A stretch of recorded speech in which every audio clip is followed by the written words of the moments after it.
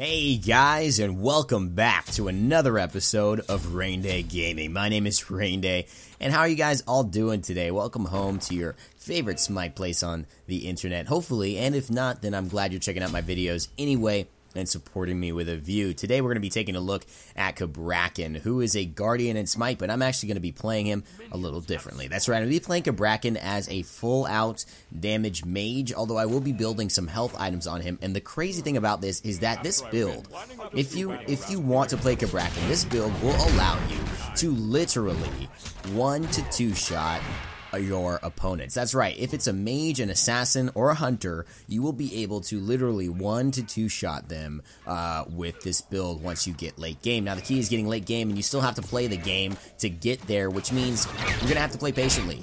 Like right here, I see the Humbots aggressing onto my Chiron. I'm gonna have to make sure that I'm not taking too much minion damage. You know, starting with an item like the tier 2 version of basically the option to go with Warlock Sash, which is what I'm gonna be taking, a stacking item, allowing me to get some health. So man, as the Thanatos comes around trying to gank me, but I do anticipate that. In fact, I had the idea to go do that on the right lane myself. So great minds think alike, or I don't know, dead minds. We'll see what happens at the end of this game if that Thanatos stays alive with some of my bursts. I'm telling you, he just may not. You guys are in for a treat today. This is a great build, and I'm going to be showing you guys really a look at one of the gods that I have not looked at very often in my Smite career, in my Smite history. But what I will tell you guys is that I've noticed a lot of people have not played Cabrakan lately as well. I know a few people who stick with Cabrakan, but when I bring this Cabrakan out, either in Arena or Clash, a lot of people don't know how to deal with it. I'm going to talk to you about his abilities and why they're really good, especially his number 1 and a couple other things, and why his damage is almost guaranteed to 100 to 0 somebody. So again, this is a 2-shot Cabrakan build I'm going to be showing you guys. It's unbelievable. Let's get into the game. You see, we just got first blood there by my man Prometheus, and you know, Odin, again, a very strong Guardian in Clash. Not only that, in every mode right now, just because, you know, obviously the reduction in the ability to combat blink out of his ring by basically the taking away of combat blink is a really big reason Odin got strong, because if you have no jump or leap, there is no way to get out of Odin's ring. And of course, Aegis and Beads, they are not as effective as they used to be. Sanctuary and Purification, now they are renamed, as I totally whiffed that number 2. I think I was just a little anxious to clear these minions, thinking that they might have a rotation coming over, so I wanted to get it away quickly, but I ended up missing. Always try and land your abilities, guys. That is a good tip on how to be a better Smite player. Just land your abilities. How about that? But I don't get it yet, but I do have my full Warlock Sash there, which will give me some magical power, a lot of base health and mana, and then health and mana every stack that I picked that up. Actually, I believe health and magical power every stack. I'm not exactly sure. You have to read the tooltip on that, but you're basically getting a lot more health with this item and more magical power as you build up these stacks. So I'll be grabbing my first 3 here at this back camp. What you want to in Clash, make sure you're getting as much as possible. That means you're maximizing the amount of experience potentially given to your team. If you let those stay up for about 1.5 minutes, well, that's basically a cycle of back camps that you wasted. You could have had 2 back camps in the time that you had 1 if you had someone just aware of that. So be careful, because that could be the difference if you do that 4 or 5 times in a level difference. That could be almost a level difference between you, as the Thanatos tries to come on me, but I hit him with a number 1 and then a number 2, basically stun locking him into taking half of his life in damage there. And let's talk about what Cabrakan's abilities are. As you see, the ultimate comes up. I'm going into the Humbots, but he actually ends up jumping away. The Zeus is here. I don't have full passives on my stacks, so I cannot stun him, yet he gets some damage off. It's not enough to prime Actually, is that Prime playing Poseidon? I have no idea, but the Zeus ults, I have to get out of here. It's actually Epic Gamer Ben who went in with that Poseidon, knocking him back. Prime going in on the Zeus, but it doesn't matter because he's got a Cabri ult on top of him. The Thanatos coming onto the Odin with a little bit of a silence, but Epic Gamer Ben with that Poseidon has a double kill, taking out, I believe, not only the Zeus, but the Neath as well. Go ahead, do your thing, Epic Gamer Ben. That's what I like to see. Those Poseidon, Kraken, so deadly, especially in Clash, I find. Great mage to play in Clash. I almost don't play him a lot because, for me, it's very simplistic to do well with him, but you know what? He is a good guy. If you want to try him out, one of the best beginner gods, and it's definitely, if you want to learn Clash, he'll be able to scale really well after he gets a kill or 2, and he's good farm. Good, just play Poseidon. He's good. He's good. He's good in Clash. So let's talk about Cabrakan's abilities. So I let you guys know that we can get in the good stuff throughout the entire game here. Cabrakan's passive is called Shadow Zone. What it basically means is if you're around him in the Shadow Zone, I don't know why it's called Shadow. I guess it has something to do with his lore. I'm sure it makes sense, but it sounds like, you know, the Shadow Zone. Welcome to the Shadow Zone. Anyways, that's not really a joke. I just keep saying that over and over again. You take 5% reduction in damage, which is good. So you take less damage.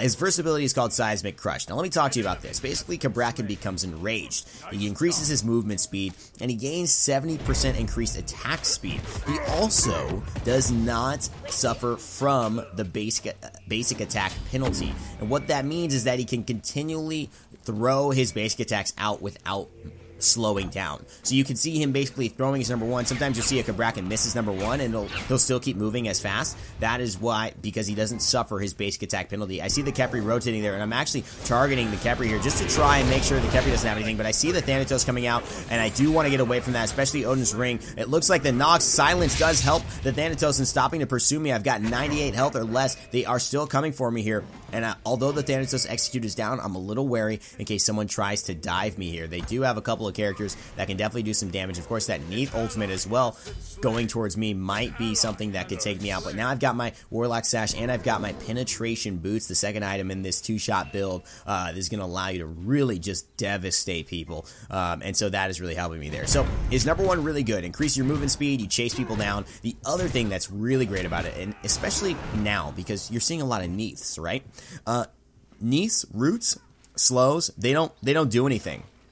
When he's in his number one, he cannot be slowed. He cannot be rooted. So Neath will literally shoot a spirit arrow at you thinking it will stop. Most Neaths do not know that is the case, and they will waste their spirit arrow on you. It will do the damage, but it will not slow you. As you see, I am almost dead here. I am down to 175 health. Oh my god, I get the stun, and the damage from the ultimate takes him down. Oh dear god, Yosef's son.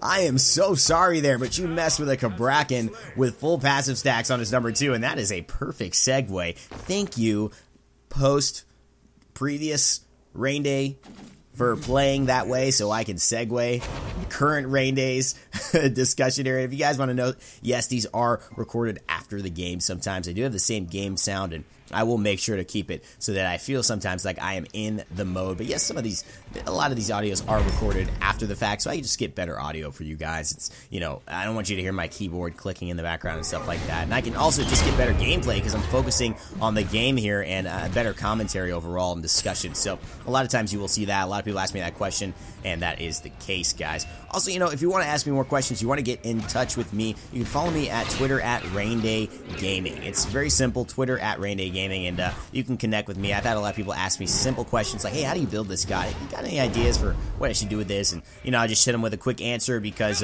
you know, it's a really nice way to give somebody a quick response. As you see, the Zeus trapped here. It doesn't look good for him. I pull out my Trimble, my number 3, and the Thanatos is running away. The Zeus goes down to Southern Comfort there. The Khepri and the Neath going onto our Poseidon, but the Neath doesn't see me in the backline. I go on her with my 1 and my 2. I save my 4 because I knew she was going to backflip out of that. That does avoid the damage quite well, but I start the Trimble on the Khepri. The Khepri, however, dashes into what it looks like to be a minion, not able to finish that dash off. The Hun boss is going, but I do not have my stun available. The Thanatos gets a double kill, and it's time for me to retreat here. I do not have enough to do this. I see they are going after me. I fake like I might go left, and I continue going right. They are still pursuing me, but again, now with my full stacks, I have the ability to stun that Thanatos. And our Chiron here, Spacker294, able to get a couple of hits onto the Thanatos, slow him down. He goes into his ultimate. The Aegis comes out from the Thanatos. Will it finish him off? Oh no, I feel like he has to have a masterful shot, but he doesn't because he just used it to get that Thanatos into kill range. Of course, as a Chiron, you want to use your ultimate before you use Masterful Shot. If you're going to use it, why is that, guys? Because then you can use your Masterful Shot afterwards. That's right, your big arrows, those big arrow shots from your ultimate, they do apply your mark, so that means you'll be able to Masterful Shot them with the 2, because typically people will escape that with very little health, and your 2 will basically just finish them off. So the number 2, thanks for not using the segue I gave myself here. I got into all this other stuff, but the number 2 ability on Cabrakan is really cool as well. Basically, it gives you it has a passive effect. One of the only abilities that has a passive effect. One of the, like, not just a passive. This ability has a passive effect. It's very, very interesting. It basically, as his shields take damage, as he takes any kind of damage. So minions, archers hitting you, you see like you know, a minion warrior hitting you, or just a basic attack or abilities from somebody else. You see the Capri over here hanging out. He basically takes damage, and his shield, as you'll see, will become pinker. And as those pink little moments, those fragments on his shield become full, as I see, I'm here, I'm waiting to go potentially onto the Thanatos. He does not see me coming now.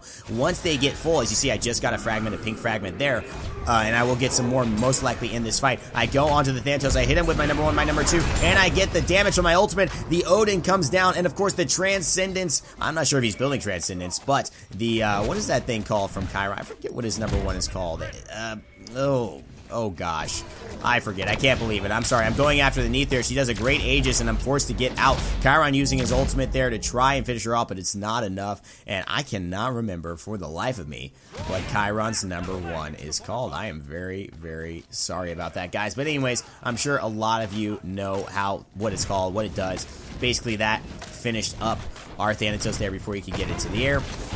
But the Zeus is here. He's going under the Chiron. I gotta stop him. I hit him with my number 1 and 2, and the Trembles are coming out. They finish off the Zeus. That's my second kill. I'm 2-0-5. The Hunbot's still pursuing our Chiron, but he's hitting his basic attacks, and the number 2, the Masterful Shot, takes out Anton the Knight and sends him crying back home. Nox jumps into me, and I don't think that Thanatos wants to dive down. He decides to go onto the Chiron, but it's a bad decision because he gets stun locked, silenced, and rooted into a Poseidon Whirlpool cripple, a Nox Siphon Darkness, a Cabrakan 1-2 combo, and it's just bad news. Oh yeah, under a tower as well. So that was just not the best thing. I've got my ultimate there. That Capri, you are going nowhere, baby. He survives himself. As you see, there's the basic attacks that are happening. I'm suffering no penalty, and I have that attack speed bonus there, I believe by 70%. So that is a perfect example of what I meant by how a Cabrakan can literally just keep swinging that basic attack when he's activated. So if you see that, you want to run away. You want to run away from a Cabrakan as much as you can. So what happens when I build those stacks on my shield? Basically, I gain protections. So that means once it's maxed up, I gain a maximum of 8 protections per stack. So every time I get hit, I'm gaining an extra 8 protections up to 5 stacks, which means I'm getting 40 potential protections as long as those stacks are active. Now, they have a little bit of a cooldown, like they have a refresh. So if you keep refreshing them, you can stay in the fight with those stacks until, of course, you use them on an opponent, which you just saw there. Now, what happens when he has full stacks? Now, you have those 40 protections active, but if you decide to use it offensively, you will then stun an enemy. So that means if you use your number 1 to go towards an enemy and start like Seismic Crush, basically your number 1, to go towards an enemy, and your Refraction Shield is full passive, then you will basically be able to stun them with your number 1, cause the damage as well as then stun them with your number 2 immediately after, stun locking them basically from being able to do anything. And that is basically why Cabrakan is so deadly and so surprising to play against, because he can do so much damage without you having the ability to actually do anything else. You see, the damage can still come out on the number 2, but it just will not stun. The Capri here trying to do something. You see the damage coming out there as well. The Triples trying to get the Thanatos. It is not enough. Although the Polynomicon was activated, they have done a good job of helping this Thanatos to get away, but oh no, he sees Odin coming for him, and he's like, alright, well, I might as well go back to where I knew I was going to die. I don't want to get bird bombed. You see the triples coming out as well onto the Zeus, but it's not enough. I'm chasing after him. Somebody hits sprint, and I'm able to go ahead and finish him off. That's a double kill for me, and the Capri's in a bad spot here. I'm chasing after him. He's getting crippled by the Whirlpool. I decided to go with my number 3, and we'll talk about that in just a moment, but as you can see, very, very hard to run out of that. The Hunbots is here. I'm guessing we're going to secure the Capri, but the Hunbots is a bad, bad thing, and he decides to go and blink back after his monkey onto the Poseidon, but he's able to get away. My goodness. Jeez, Hunbots, that was very daring. That was daring. By the way, guys, if you know Ben Day, his book, The Daring Days of Theodore Maxwell, just came out today. So if you guys want to check that out, that's my cousin. He's also a friend on the stream, and a lot of you guys know him. Daring Days of Theodore Maxwell. You guys go ahead and pick that up today. 99 cents on Amazon. Very cool story. If you got a lot of younger kids around in your life, you could show that to them. Or if you're even an adult, you'll enjoy it as well. The Thanatos here, I got bigger matters to focus on. I got my Aegis available. The Odin Ring comes out. The Neath tries to finish me off, but again, the Aegis takes away that damage, and of course that's called Sanctuary this season. Uh-oh, the Thanatos is up in the air. He's chasing me in Nox. Holy crap, I gotta get out of here. I decided to run around. I'm just accepting it, trying to basically say, oh my god, he missed. He missed his silence as well. The Neath arrow comes out. I've got my ultimate. Can I finish him off? I get the kill. Oh my god, it's 5-0-10. How did that happen? Okay, let me tell you my thought process. I was running away from Nox so that he had to choose one or the other. He was going to choose me because I was closer. And apparently he tried to go for Nox for a second, realized he wasn't going to get to her, decided to go for me, and didn't have enough distance to catch up with me because I didn't try and fake him out. I was just accepting the death. A lot of times people will go like, I'm going to go forward. Oh, I'll turn around and run back, like trying to juke out a Thanatos. Not too easy to do, especially if the Thanatos is playing patiently. So I guess it just worked out perfectly. He got nobody. He missed his silence. Oh, dear gosh. And now, it looks like the Khepri and the Hunboss trying to get this. The Soul Reaver procs onto the Khepri, and so he's low. He's going to have to get out in a second. But the Hunboss jumps back in again. What a daring Hunboss. But the damage from my number one with the Polynomicon eliminates his life bar. He is out. Oh my goodness. And the Khepri's out of this fight as well, especially if they try and have any engagement. He's not going to be helping that. He's got to go back to base. So it looks like just a very, very dominating performance so far. 6-0-10, guys. You guys are seeing the power of Cabrakan. Just the stuns, the potential. Of course, in this meta, CC is very important. So the fact that you guys are witnessing Cabrakan doing well is not surprising because Cabrakan has some very damaging single target CC. They call him Fat Loki for a reason, guys, because he can stun lock and damage somebody to the point where he almost kills them, 100 to 0s them. Now, most builds, you're going to have a build that gives you a little bit more health and protections. This is literally like a full damage build, and so you're seeing the potential of that when you have somebody playing Cabrakan a little bit more carefully and a little bit more aware. You see what a daring Hunbots. I decided to go for the Tremble because he cannot have a jump available. I do miss him, however, but he's got to be building full cooldown or something. How is his jump up so quickly? I feel like he just jumped into me there, but I am waiting. I'm kind of baiting this out here. Again, this Hunbots. I'm like, dude, really? Are you seriously going to blink into me again? Now the Zeus is in a problem because you know what? I've got Tremble available. I've got my number one available, and that's a dead Zeus if I ever saw one. Epic Gamer Ben picks that one up with his cripple on his Whirlpool, but you just see the damage coming out from the Polynomicon there. I'm not even sure the Soul Reaver activated on that, so that was just Polynomicon. You guys are going to see the damage. It's insane in the future. We're trying to go ahead and get this Phoenix here, but the Thanatos is trying to defend as well. The Khepri activates a weakening curse. The Chiron ultimate comes out. I get my 1-2 punch onto the Neath, but she avoids death by being able to go ahead and backflip out of that. One of the characters I played against a lot this meta is Neath, and I will tell you that she can backflip a lot of times if you don't do it immediately out of the damage of your ultimate. But not only that, a lot of times you will have to use your 1-2-3 earlier on before you get your full Soul Reaver proc, and before you have some other items such as Spirit of Desolation, which I'll put in this build. You are going to then have to kill her with your ultimate, your 1-2 ultimate, and then your 3 to finish her off. That is pretty much what's going to happen. You might have to throw your whole kit, but you can backflip out of some of the damage there. So that's why it's a little difficult. You kind of got to catch Neath off guard because you may not be able to 100-0 her. She's the one who is a little bit tough because that backflip happens so quickly. You know what I mean? Now, the other thing that I really want to mention and showcase to you guys is that, again, like I said, this is a full damage build. So this is not the build that you might use if you're trying to be a very proficient Guardian. Oh, the Thanatos. Where are you going, man? You got trapped in the ring. That was a bad spot. I'm just hitting my Trembles up, but it looks like the Khepri with the saves. Oh, man. Dang, Khep. That was a nice save, bro. Through the wall. The Neath is here. I'm basically trying to go on her, but she backflips away as well. Again, very hard to catch on that Neath, especially because she can throw her Spirit Arrow and, of course, try to root you, but, of course, you will not get rooted if your number one is active. Now, let's finish talking about his abilities. Number 3, Trimmers. Basically kind of like pulling you towards the center, kind of like Poseidon's Whirlpool. It'll pull you towards the center, and you can pretty much do it for 10 seconds. The maximum is 10 seconds. It just depends on how much mana you have. You will basically go till 10 seconds, or you will go till your mana runs out, if that is the amount of time. Now, it looks like Epic Gamer Ben gets taken out, but the damage with actually with Soul Reaver and my ultimate there, oh my god, eliminates that Hunbots. The jump from Prometheus is perfect because now I can go ahead onto the Neath if she stays around because that jump is going to be on cooldown most likely. But decide, you know what, let's get a safe Cold Fury here. Let's just take the money lead, and I appreciate that because now I can start getting this build shown off for you guys. And we are pretty much at full build late game, but we've got one more item to go. Let's see if we can get there. Now we've got Number 3, pretty easy. You want to use that to secure a lot of kills, or just in a team position. You want to basically put people in a bad spot. It's going to be very hard to get out of the middle of it, so if you catch people at the edge, you might be able to get a couple of damage. Later on in this game, you'll be seeing me hit mages with my number 3. Each tick of that damage will be for about 293 damage. Oh my god, and the Neath is obliterated! That is what I'm talking about. She didn't even have time to backflip. It didn't process in her mind that the damage coming out on her would be that close to killing her. Look at this Zeus right now.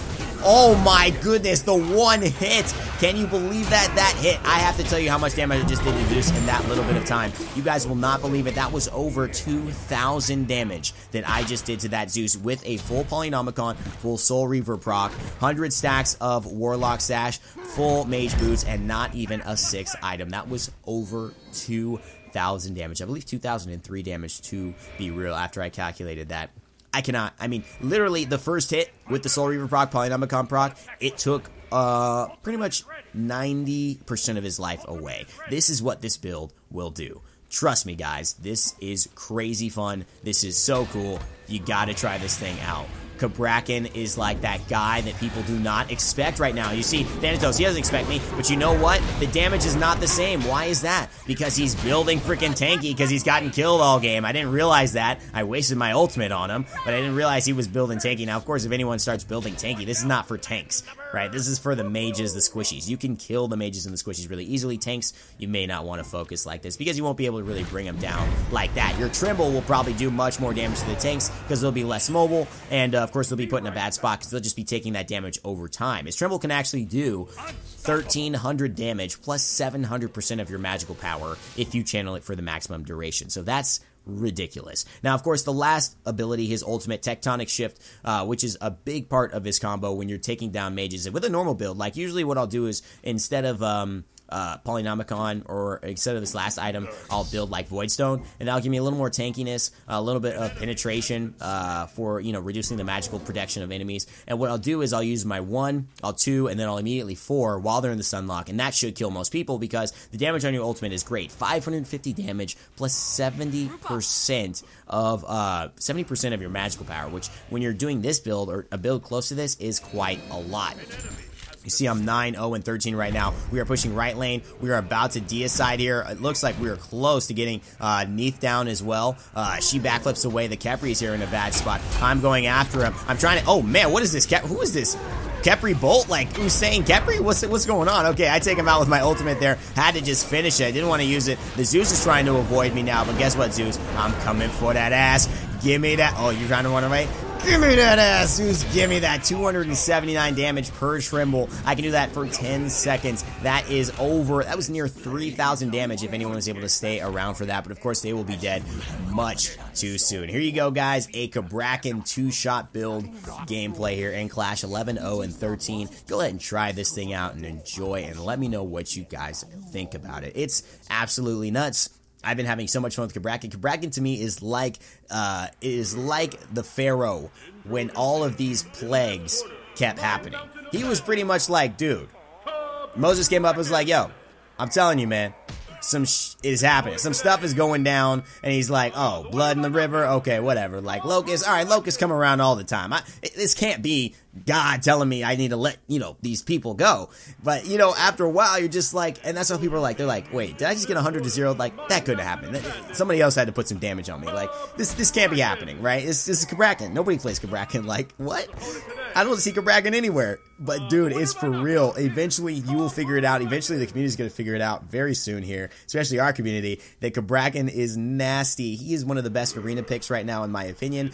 He's a good pick in Clash. He's not the best. You have to play him very carefully, but if you let him get going, he can get going like crazy. I usually tell people I'm playing as a mage, so pick a guardian or pick someone else if you want. Pick a warrior for sure, because I'm not guarding. I'm playing like a mage when I do a Cabrakan build right now, and it tends to work. Hopefully you guys enjoyed this build here. You guys can see the player damage as well, 25k, even out damaging a Zeus, and that's saying something even if he's behind. Hope you guys enjoyed this video. As always, remember to like, share, comment, and subscribe to the channel for more content like this here at Raynday Gaming. And as always, guys, remember to never give up, never stop gaming, and I'll see you guys next time.